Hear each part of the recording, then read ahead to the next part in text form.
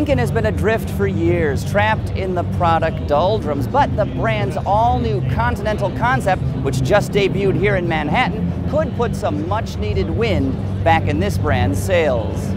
This design study previews an all-new full-size sedan that's set to launch next year. For the most part, it looks ready for production with a body that's subtle and fresh, though the car's face does bring to mind a Bentley. The Conti here rolls on gorgeous 21-inch wheels and is dressed in an arresting color called Rhapsody Blue Metallic. One interesting design flourish is the exterior door handles, which are mounted on the beltline and electrically operated. But the Continental's interior is where the action is really at. Much of it is trimmed in Venetian leather, while the seats are gussied up with Alcantara. Adding a rich touch, the carpets are made of wool, and the instrument cluster is trimmed in rose gold. Now, one of the car's most intriguing features are the seats, which actually adjust in 30 different directions. 30! Additionally, legroom in the back is commodious, plus there's even a fold-out tray table and a cubby that you can store champagne in. Special briefcases attached to the seat backs, which is a unique touch.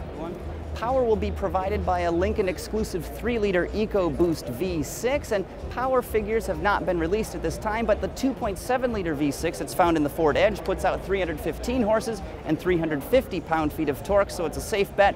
What's found under the Lincoln's hood here will be even more powerful than that.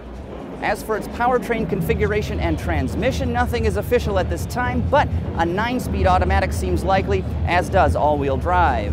Love it or hate it, the Continental concept here is a bold move for Lincoln. Hell, it has a real name, not MK something like much of the rest of its lineup, and hopefully it signals a new direction for this troubled brand.